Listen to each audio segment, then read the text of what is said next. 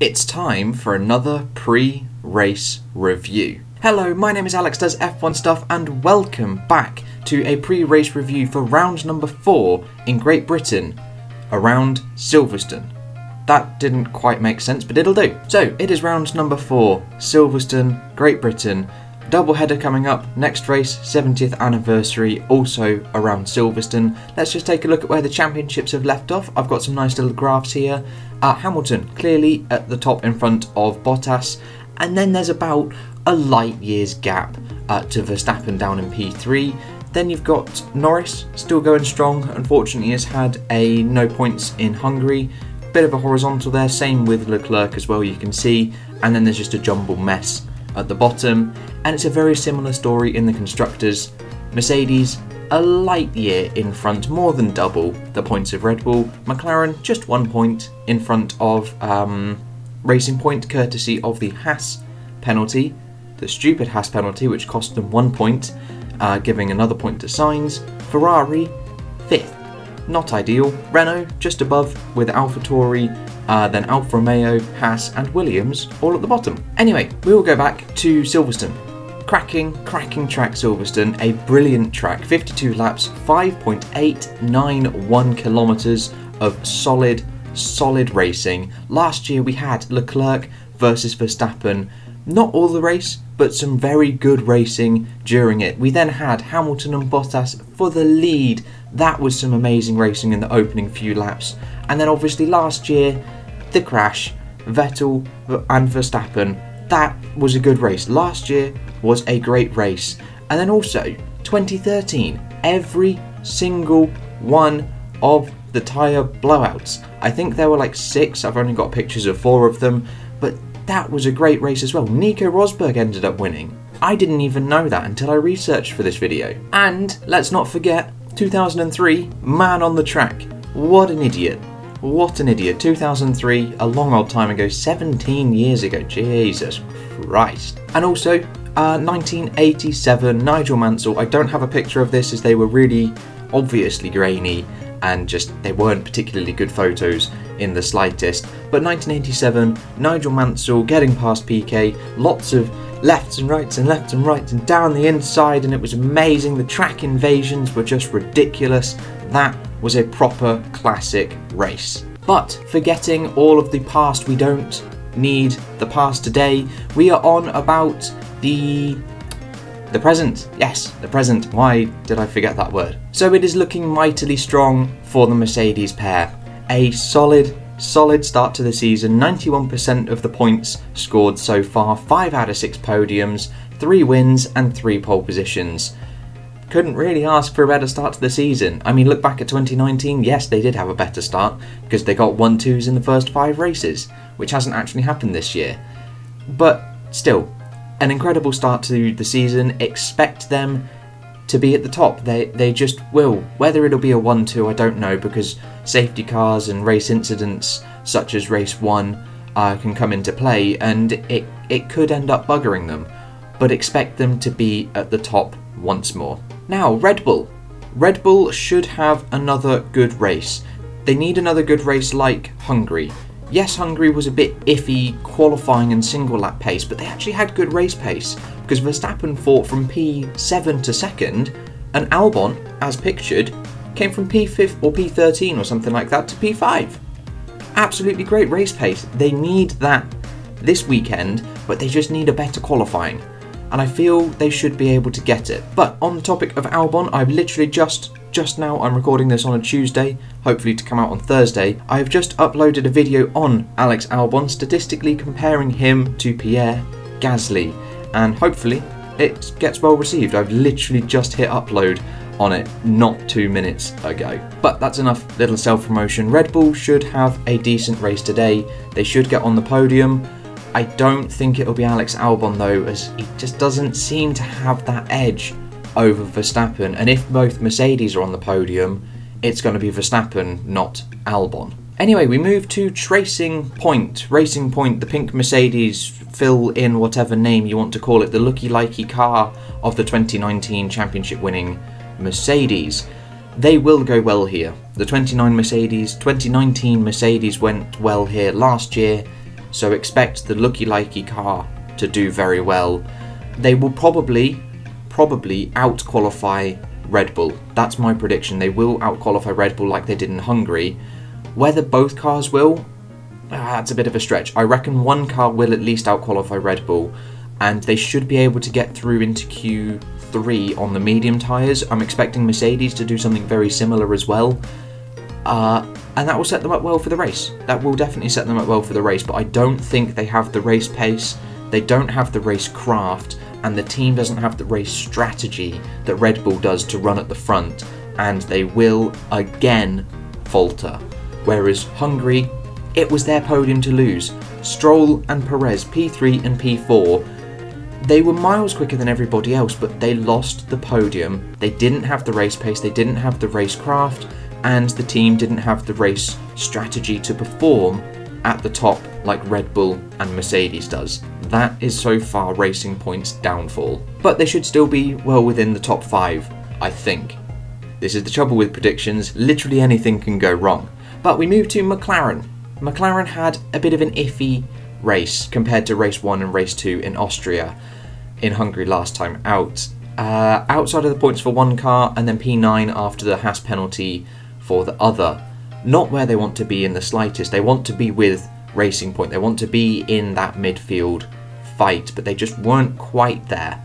But saying that, Silverstone is in my mind at least, a sort of longer version of Austria. It's got some long straights, it's a bit of more of a power track like Austria was. It's got some fast corners, and it's got some slightly slower corners, so in my mind anyway, it's a slightly faster version of Austria, or longer version of Austria, sorry, so they should go well again here this year. I don't think they'll out-qualify Racing Point, but I feel at least one of them will out-race the Racing Points because they have the better racecraft, racecraft is associated to the drivers. It's the race strategy. McLaren have better race strategy than Racing Point. And to Ferrari, they will struggle here. They will struggle.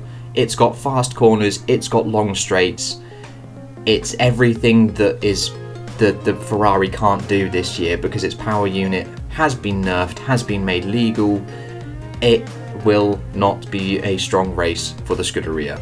And that goes for all of the Ferrari powered cars, but I will get onto those a bit later. They'll definitely, I think again, they will struggle to get into Q3. They had both cars in Q3 last time out in Hungary, but this time, no, I don't think so at all. Whereabouts will they finish in the race? Lower reaches of the top 10, and one of them will be outside. And on to Haas, the second of the Ferrari powered cars. They had a good race in Hungary. Cracking strategy, shit penalty, but penalty is a penalty, deserved, still shit, very harsh, but penalty nonetheless. Still points, 1 point over 2 points, which is probably why they're not protesting it and being all icy grumpy about it, because it's only a point and you're not really going to argue about a point. Whereas if it was for a victory, if the strategy enabled them to get onto the podium and then they lost it, then yeah, I suppose you would kind of battle that. Anyway, they will struggle again. It's just a track that doesn't suit the Ferrari power unit this year at all. Long straights, fast corners.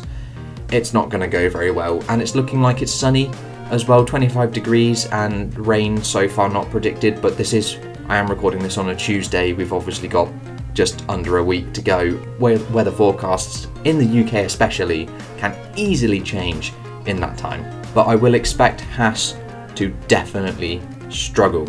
But on to the next team, AlphaTauri. When I was making this, and I've written some notes down, I've gone, honestly, what the hell is that word? Oh, honestly have no idea. They keep moving about. I find AlphaTauri, at least for me, trying to pinpoint where they're going to be is really, really difficult.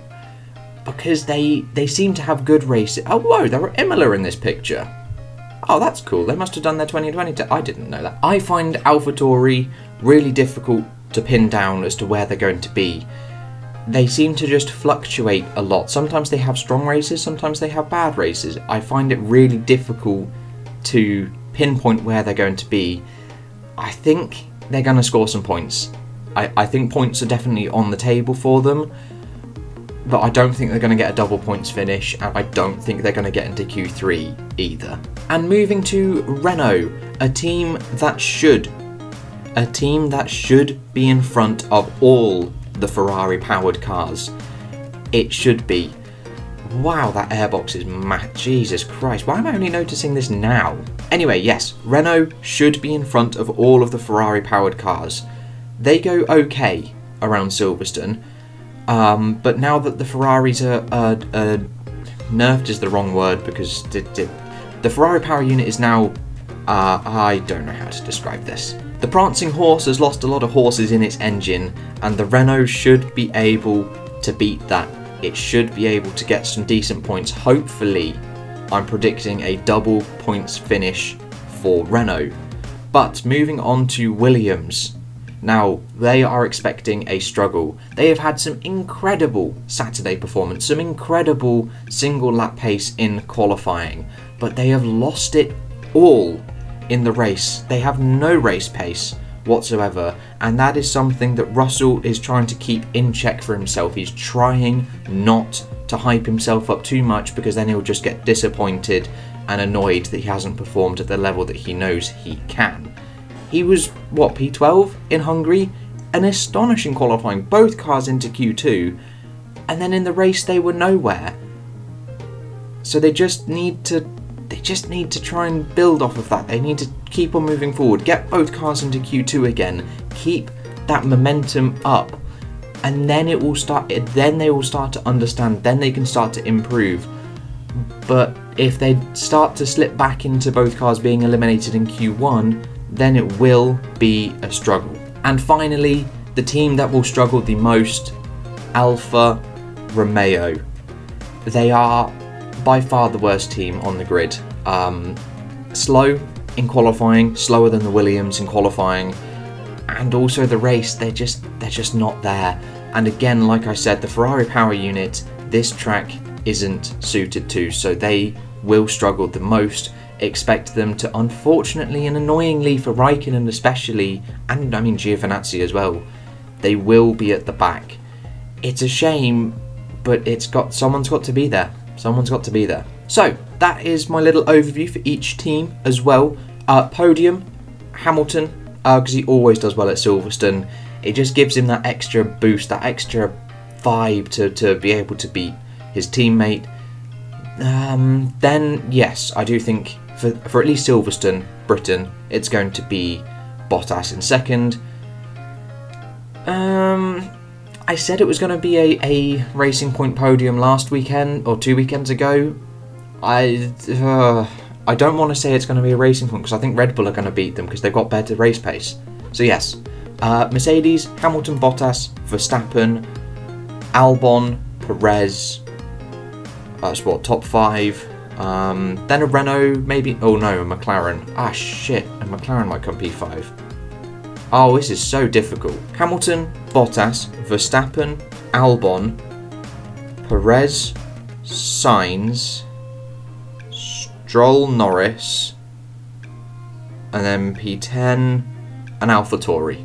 How about that? 2 McLaren. Oh, I forgot about Renault. Oh, sod it. There's the top 5.